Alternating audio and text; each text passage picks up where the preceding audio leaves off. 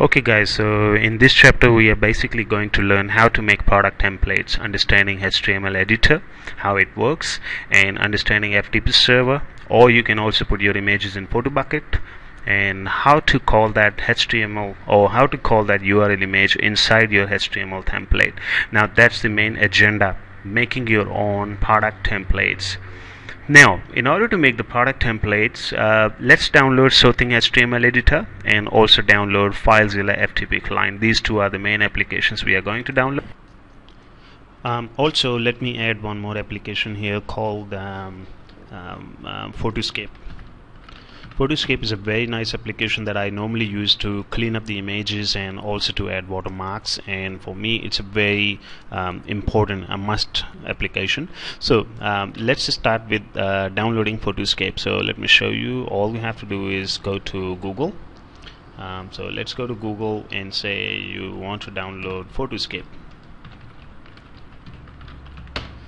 Okay, and now all you have to do is just download this application from the internet, and once you download, you can go to Start Programs and you should be able to see Photoscape in your computer.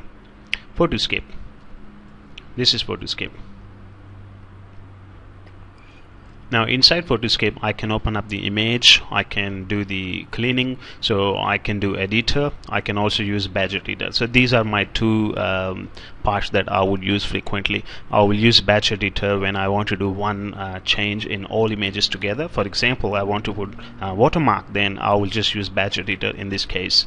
The simple editor, this is simply used to do any changes in your image, any basic modification. So before we upload our image into the website, we will always add the contrast. We will always do a bit of modification in the image to make it look more beautiful. So let's come back to this part later.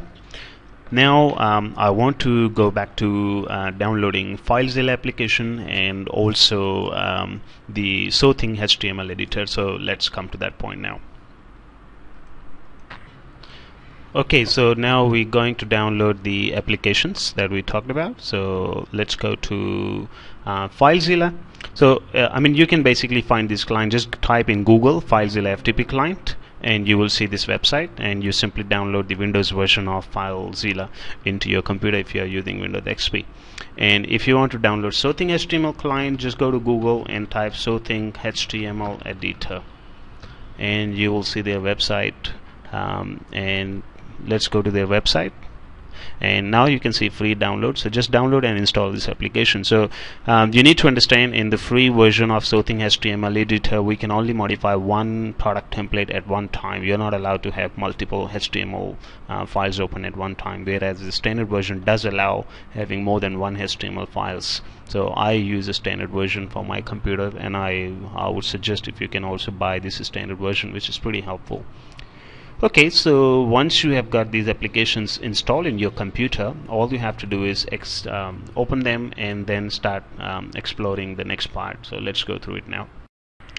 Let's go to source tech, Something HTML editor 2.5, Something HTML editor. This is the application I'm talking about, and this is basically your HTML code, which I'm sure you don't want to see that because you don't like it. No one wants to talk about HTML codes, so you don't have to go through it. You can click on design, and now in this part you will start adding your template.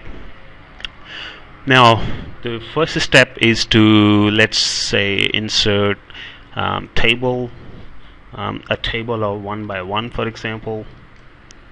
Enter. Now this is a table of 1 by 1. You can also adjust the size of this table, make it smaller, and let's say you can also put this table into the center. Now let's say I'm going to put some stuff here. So for example, I can say this is my test product template.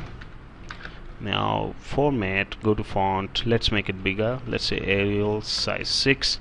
You want to make it color red, for example. Okay, now here I'm going to get some images. Now this is very important part, then you need to understand how to get your images. So in order to get images, there are two places where you can put your images whenever you are uploading your product templates into eBay or any selling platform. I don't personally go for hosting my images with eBay. The reason, obviously, I will clear in the classroom why we don't want to host our image with eBay and why we want to use our own FTP server or link to get the images. Now, before we get our images, we need to upload these images into FTP server or PhotoBucket.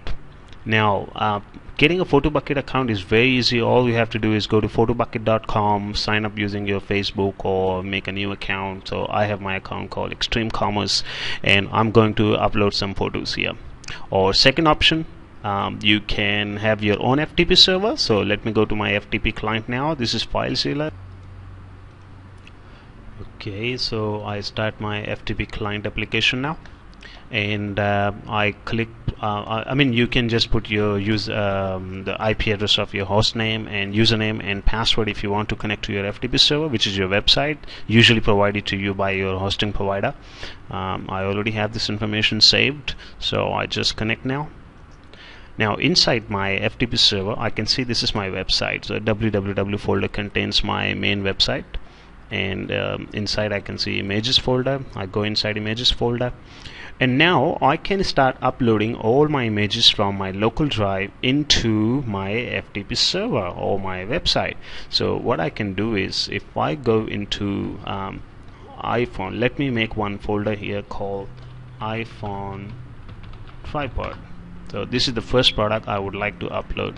Now, in my local drive, you can see iPhone tripod, and you can see my original images that I already have shown you. They are very good quality, so I can simply drag and drop all of this here. But hang on, before I do this, I must do watermark, because a lot of people on internet will start stealing the images. We work very hard on these images, so let's do the watermark first. How can you do watermark for all of these images?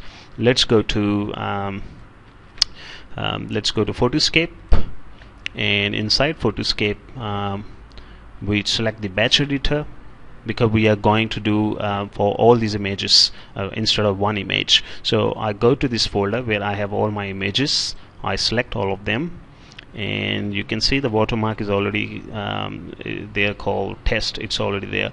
So I just go to object, and I can see text 1 is test. So I'll change it now.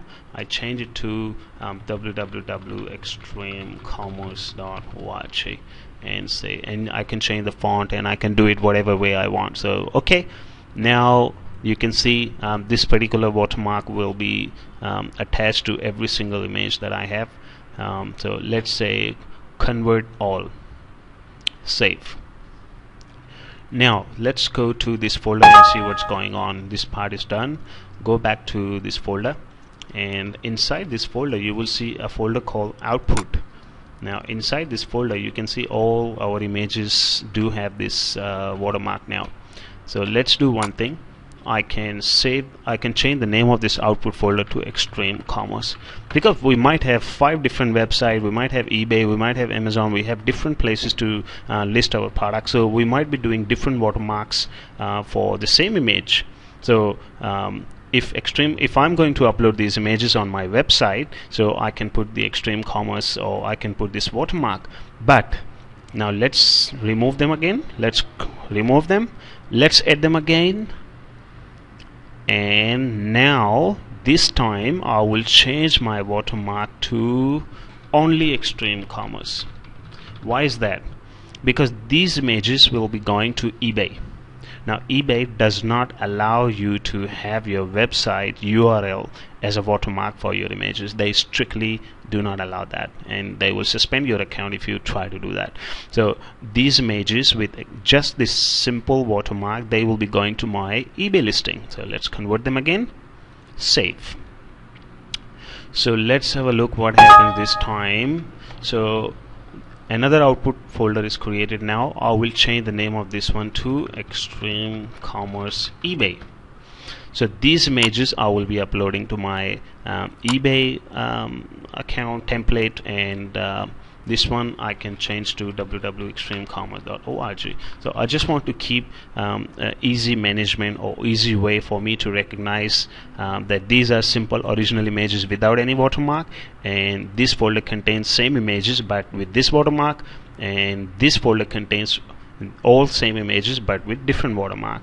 Now, I mean, let's say, imagine if I'm selling all these products on one of my website. So what I can do is I close them and I copy them again, and this time I will put my watermark as, let's say, www.abc.com. so let's say this is my website, abc.com, and convert all.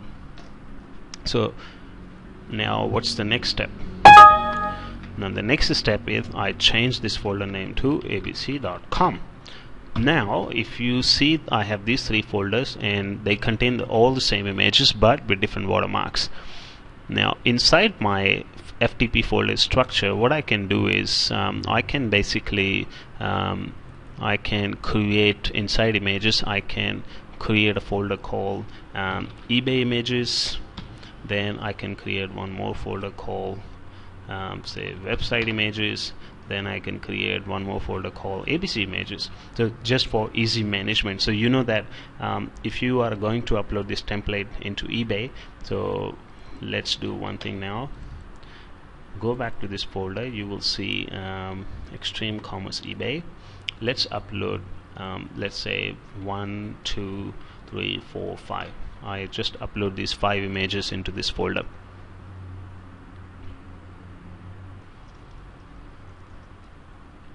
Okay, done.